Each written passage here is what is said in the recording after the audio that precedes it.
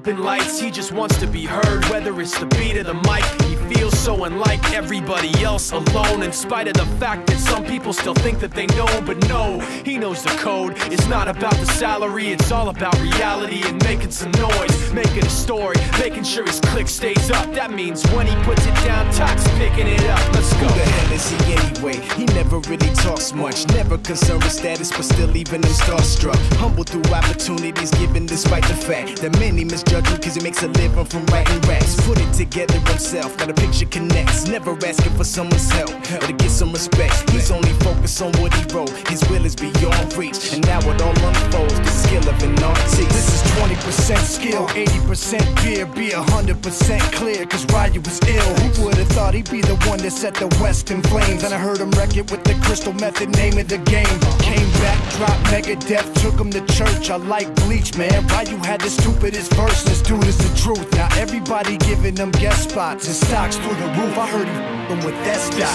This is 10% luck, 20% skill, 15% concentrated power of will, 5% pleasure, 50% pain, and 100% reason to remember the name. They call him Ryu, he's sick and he's spitting fire and Mike got him out the dryer, he's hot. Found him in Fort Minor with top, but a f***ing nihilist porcupine. He's the type women wanna be with, and rappers hope he gets 8 years in the making, patiently waiting to blow. Now the record with your notice taking over the globe. He's got a partner in crime, his is equally dope. You won't believe the kind of that comes out of this kid's throat. He's not your everyday on the block. He knows how to work with what he's got, making his way to the top. He often gets a comment on his name. People keep asking him, was it given that birth or does it stand for an acronym? No, he's living proof. Let him rock in the booth. He'll get you buzzing quicker than a shot of vodka with juice.